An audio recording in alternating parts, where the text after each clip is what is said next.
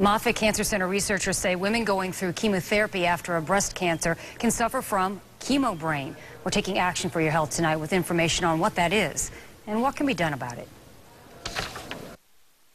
Patricia French is going through her second round of chemotherapy treatment for breast cancer that has spread. During both sessions, she noticed some strange side effects. Sometimes I can't even remember why I'm in the car and where I'm going.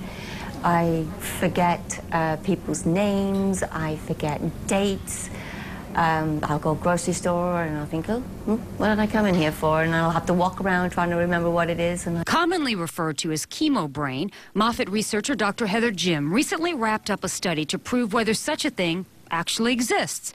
She looked at 17 studies already published on 800 breast cancer patients treated with chemo, as well as breast cancer patients treated with other therapies and women without cancer at all. This type of study allows us to analyze data from a lot more participants than we would if we had to go out and collect the data ourselves. So what we found was that breast cancer patients who had been previously treated with chemotherapy showed slight deficits in verbal ability.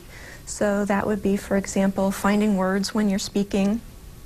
And they also showed slight deficits in visuospatial ability. So, for example, they might have more trouble putting together a jigsaw puzzle. The importance of the study to women like Patricia? It proves that I'm not going crazy? Absolutely.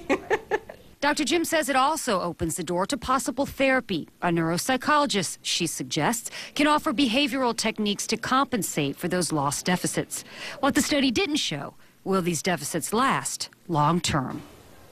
Are the agents in the chemo causing cells in your brain to die? Dr. Jim says her study did not look at that, but there are studies that suggest some types of chemo can cross into the brain and cause death among neurons, and that may be one of the reasons that chemo brain begins.